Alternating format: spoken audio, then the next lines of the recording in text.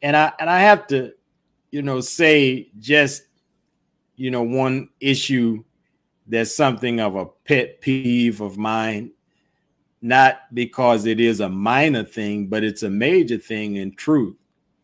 Because a lot of people have never known that the nation has produced professional men and women, and that the nation has attracted professional men and women. Big one. Yes, sir. Come on. They don't think that the believers in the Nation of Islam is anything more than people who used to be on the lower rungs of society, and it's reminiscent in truth.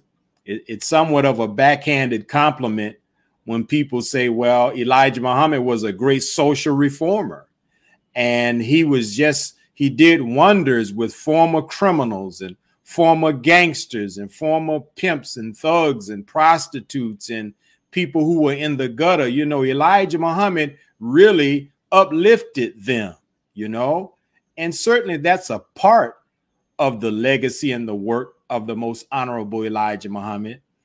But that backhanded compliment hides and obscures the fact that there are many brothers and sisters in the Nation of Islam that narrative does not fit our background.